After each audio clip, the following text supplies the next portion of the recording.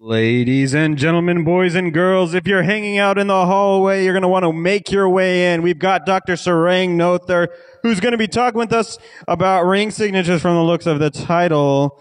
It's this guy right here. He's a pimp. Look at his gold little thing right you got going on there. He's got some sort of vibe. You guys aren't on top of the stage here with me. You can't feel this vibe. It's really, really polarizing.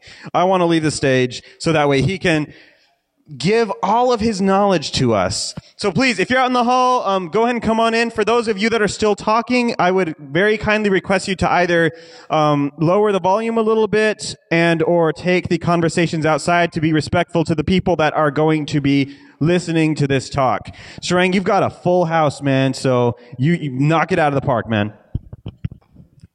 Hello, everyone. Thank you for coming to the last talk. You're respecting my time by being here. I respect your time by trying to go a little bit early. Because I'm very...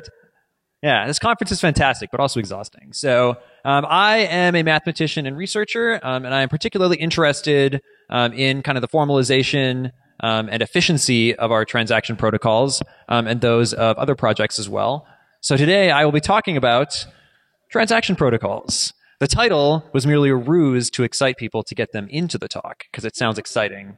But I'm actually going to talk about transaction protocols. But fortunately, it will not be very technical. And the goal of this talk really is to kind of give people a sense of what goes into blockchain-based transactions. How does efficiency work on them, and how can we improve it over time, since that's always a goal. So kind of a brief outline of some options that are available that Monero and other projects too might consider going to, and why they might or might not at this time. So briefly, people often say that Monero as a digital asset is CryptoNote based. CryptoNote being kind of the original transaction protocol that kind of inspired Monero and a whole bunch of other assets. And it's based on that, but it's not strictly true that Monero is a CryptoNote asset anymore. So I just like to say that it uses the Monero protocol. So the transaction protocol basically dictates the structure of transactions. So what goes into them, what goes out of them, what math is used to verify that everything is completely kosher with a transaction in terms of balance and ownership of assets and things like that. So we've definitely moved past as a project the CryptoNote protocol, but most of the basic structure is still there. So some big ideas behind it. I actually don't like some of the terminology that is used a lot. The word output gets thrown out a lot, especially in like Bitcoin-based digital assets. I don't really like that term. I think it doesn't tell you a lot because outputs become inputs, become outputs. So I'm going to use the phrase notes, which is something that I really like, almost kind of like a banknote, you can think about it. But basically, funds exist in like these notes or outputs that exist on the chain. And notes in Monero, at least, using the Monero protocol, are not just recipient addresses. They're actually derived from recipient addresses in a one-time use kind of situation. The amounts of transactions are not visible in the Monero protocol, but they're in fact hidden in something called a Peterson commitment, which is can kind of think about it as kind of an algebraic one-way hash, where algebra works nicely enough that we can show that transactions balance, which is important. I need to make sure that funds going in a transaction are the same as funds going out. And in particular, the spends themselves are done in the Monero protocol, unlike, for example, Bitcoin and its derivatives, using a specified anonymity set of previous other arbitrary notes. So the Monero protocol does not mix funds. In the Monero protocol, a particular note would be spent in a transaction, but it is basically obscured among other notes that exist on the chain that are chosen non-interactively. So a little bit different.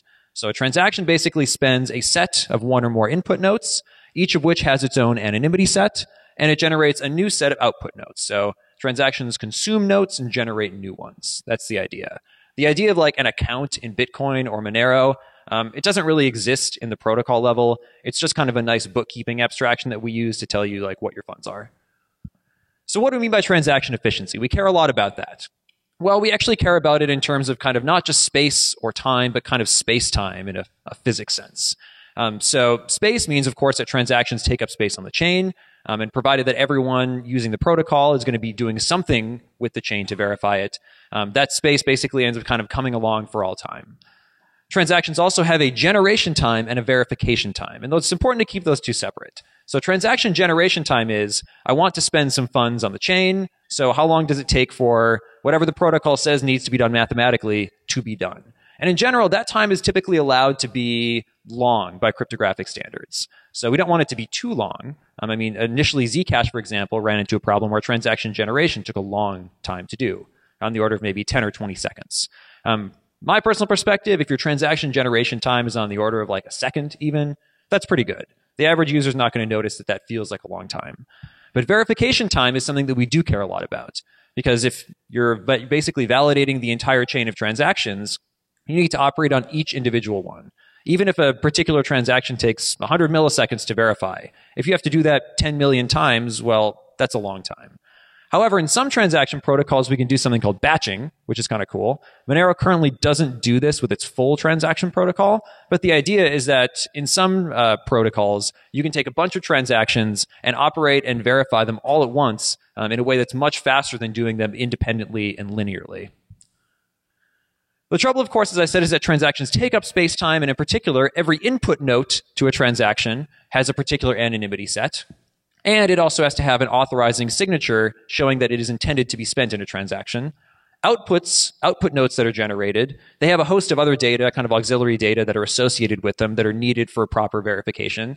And of course, signatures and all the proofs and everything that we're packing into this big transaction structure have to be verified by the network, so time comes into play. So ideally what we'd want to do from a privacy perspective in these projects and assets is increase anonymity. Well, in some sense, that's an easy parameter to change. In Monero, we have a parameter called the ring size, which is how large is the anonymity set of every spent note. And in theory, that's just a network parameter that we could change in the code at any time. But the trade-off is space-time. If we were to increase that hugely, you'd end up taking up a lot more space for each transaction, and generation and verification would become very unwieldy. So you can't get everything you want for free.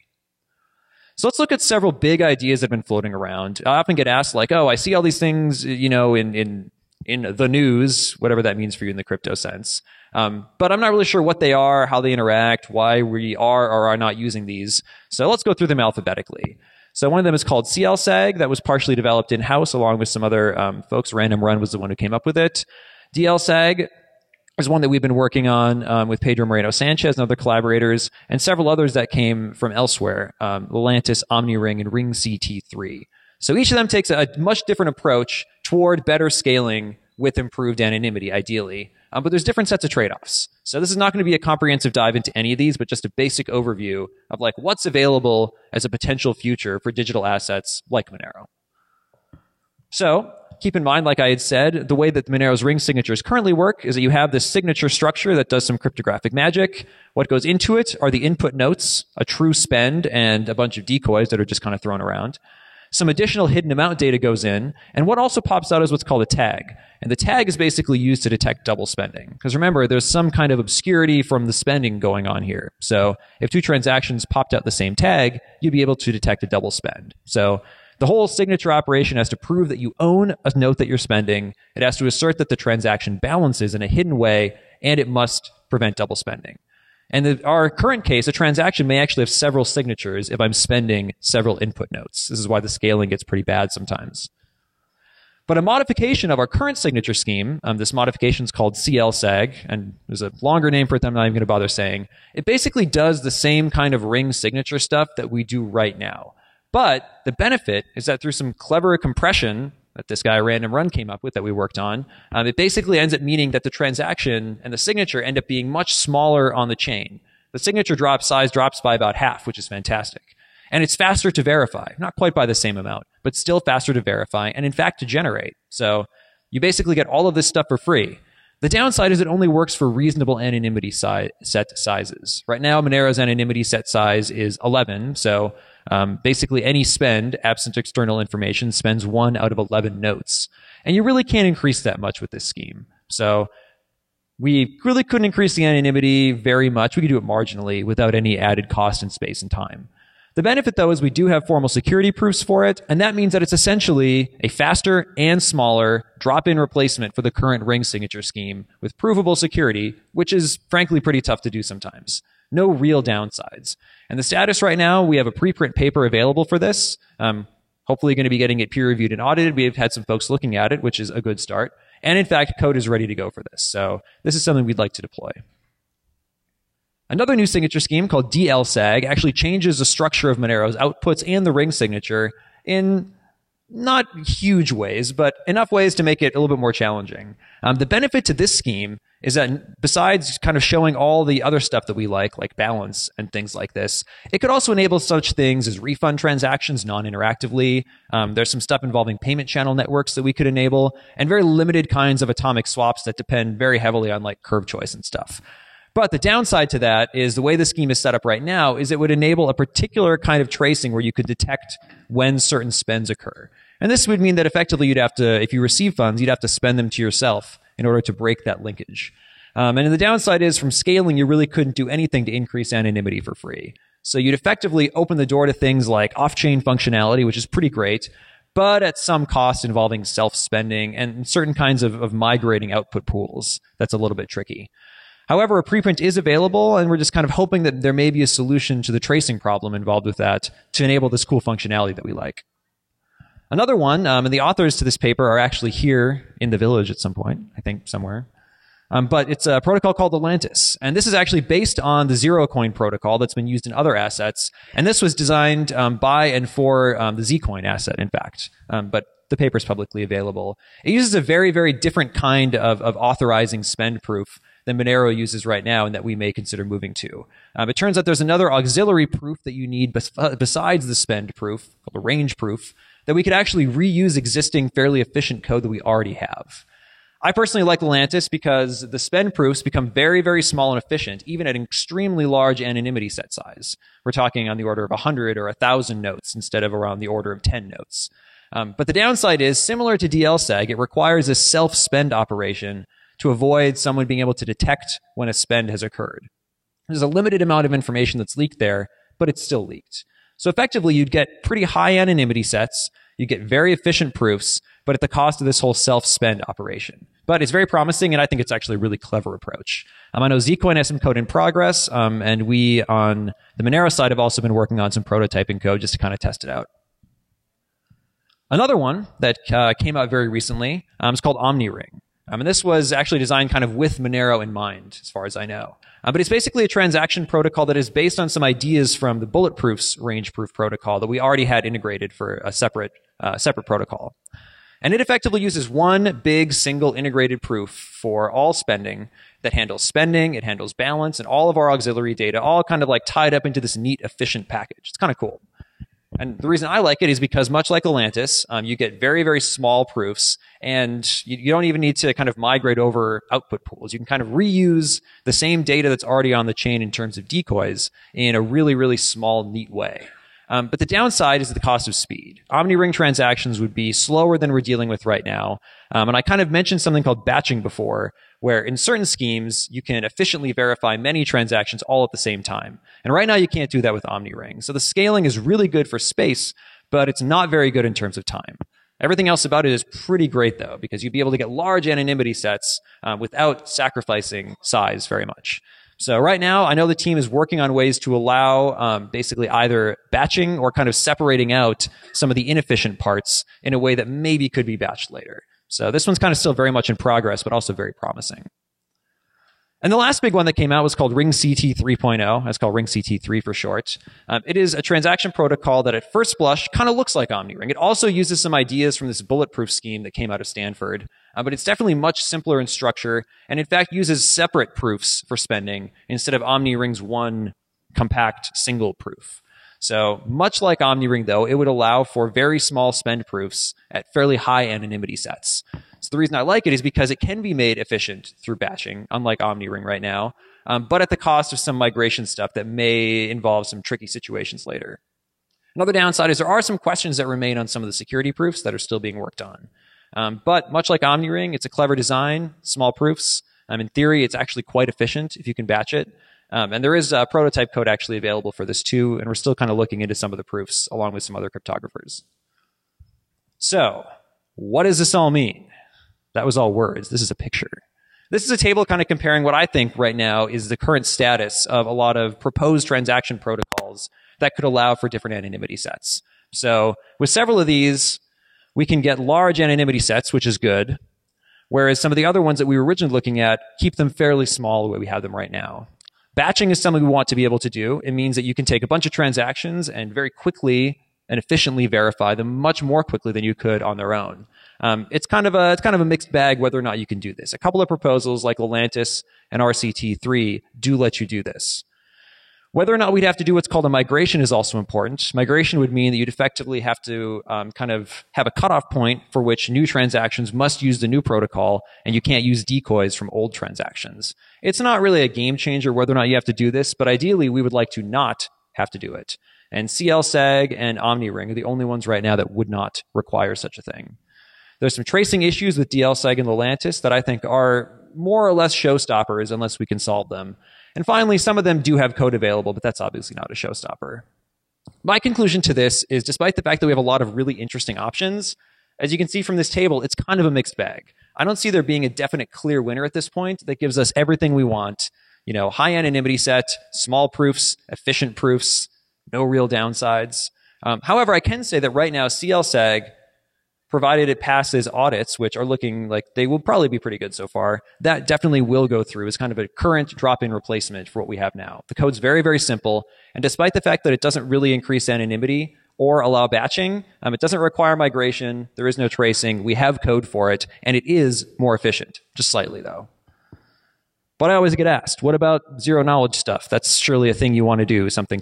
So what about ZK sporks or ZK snacks or whatever the latest thing is that sounds like that?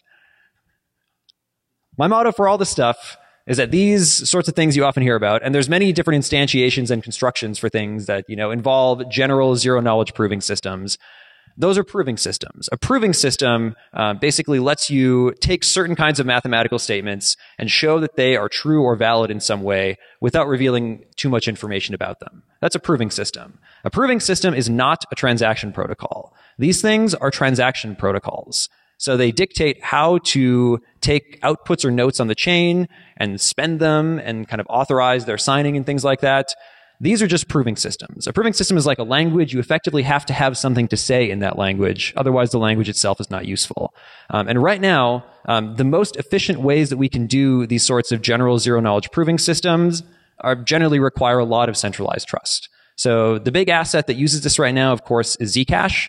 And the instantiation of ZK snarks that Zcash uses right now gets a lot of efficiency. So things have become quite fast in Zcash and quite small. But you have to do a deal with the math devil. And the deal with the math devil that you have to do involves centralized trust.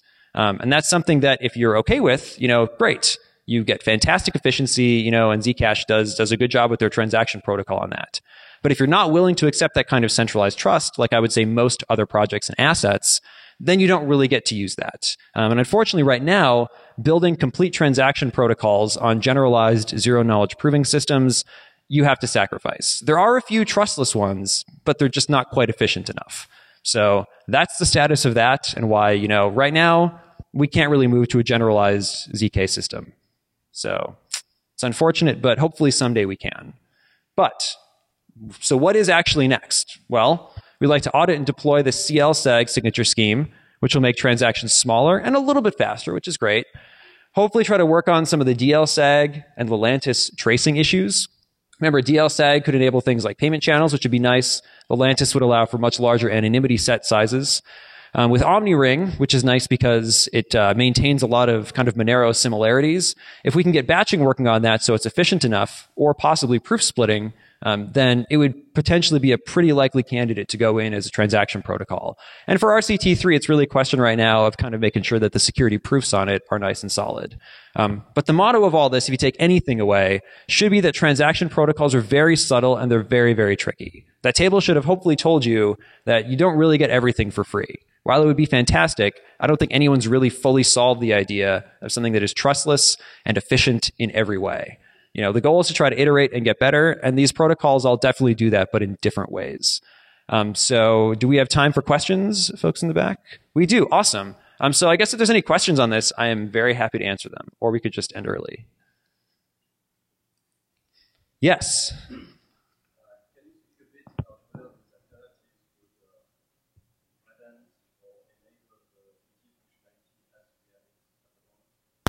Oh, so view key functionality for things like auditing. Right. So Monero, of course, if you were at one of the earlier talks, You basically have two keys. You have a spending key and a viewing key. You can provide the viewing key to, say, an auditor or someone else who you'd like to be able to watch for transactions on your behalf, but they can't spend those transactions. This can be useful for many reasons. Some of these protocols do, in fact, permit that. So, for example, CLSAG and DLSAG would. Omniring also would. RingCT 3 could also have this enabled. And Lelantus, I don't believe, has any such functionality built in. So the answer is mostly. The nice thing is some of these protocols, in fact, they're neatly abstract enough that you can kind of just port over a kind of view key functionality that you would want in a really clean way. Yeah.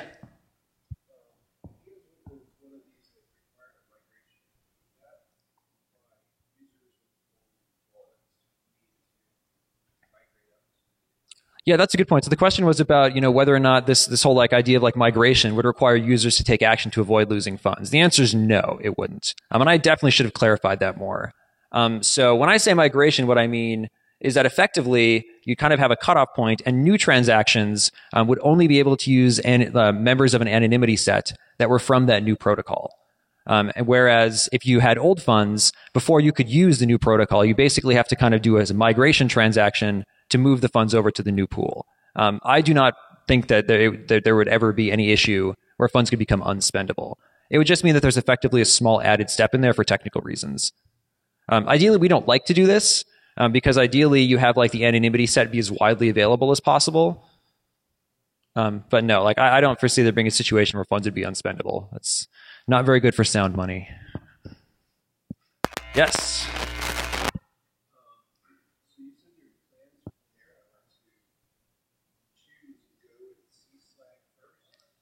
Yeah, and I should say that I'm not the one who makes these decisions. So I build math, and then I tell people if I think the math is good or bad. Yeah, it's I speak only for myself with any of this stuff because I work independently.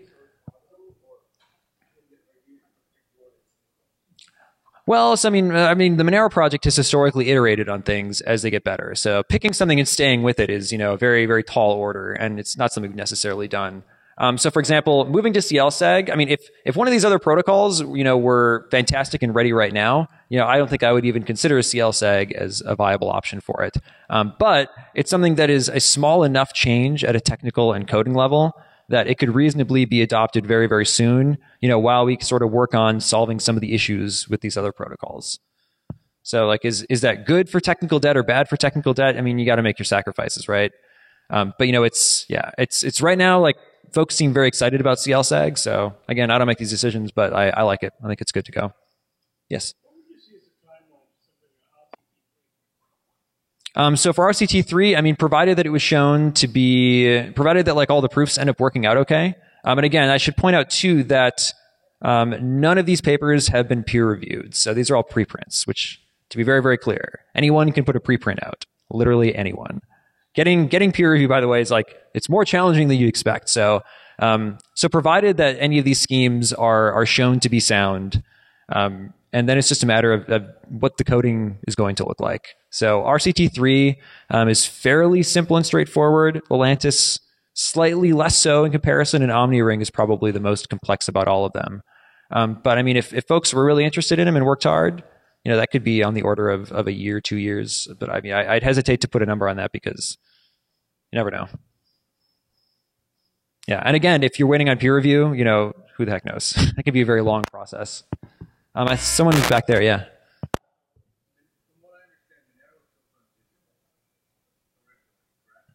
No, the protocol itself was called CryptoNote, and it was also a pseudonymous paper, kind of akin to how Nakamoto's paper was a pseudonymous paper. Yeah, but it's a separate code base, but it was kind of migrated over from other assets originally. That just used kind of it was a CryptoNote based code base, yeah, and it's just since been migrated much further than that with other additions. Oh man, CryptoNote was the transaction protocol. CryptoNight was the original proof of work algorithm. Yeah, they're conveniently almost identical names. But again, now Monero protocol has definitely moved far enough away that I would say it has a CryptoNote heritage, but is quite different now. I thought there was another hand there. Sure.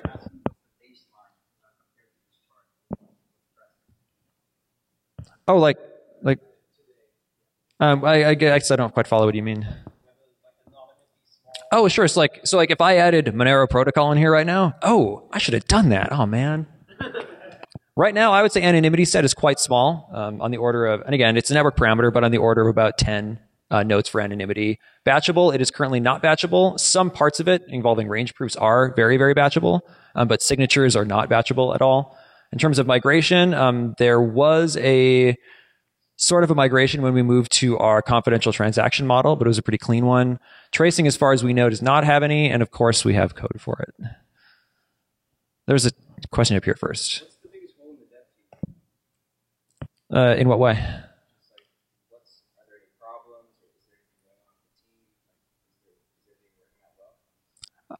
I mean, I don't really do like a lot of the day-to-day, like in the trenches development. But you know, there's a large number of contributors. I would say, like, if you were to plot out like number of commits per contributor, like there's several folks who do, I would say, the majority of commits, which is probably true for any project.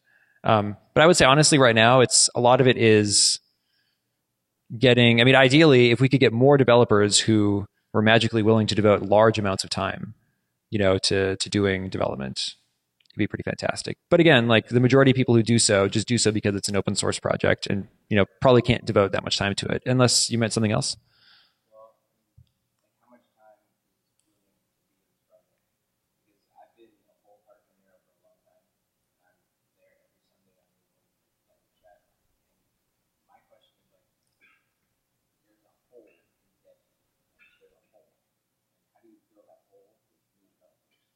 Oh, I see. So you're saying like, how do you actually encourage people to come in and do such thing?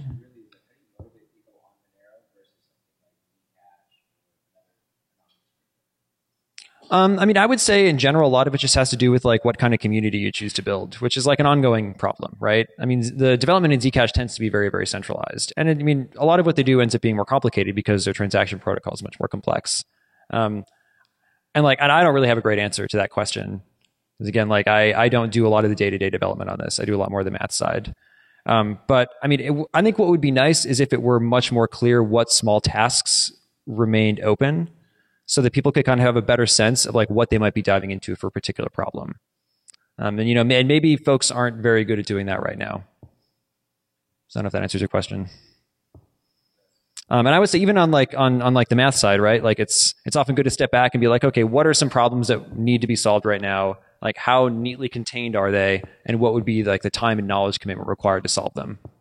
And it's tough, right? Because no one wants to be the one to maintain that list, which is, I don't want to maintain that list. There was a question in the back, I think, first. Yeah.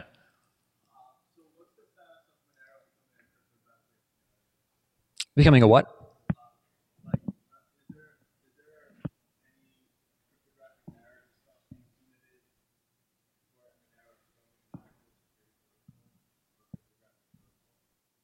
Oh, you're talking about like the formalization of it as a protocol.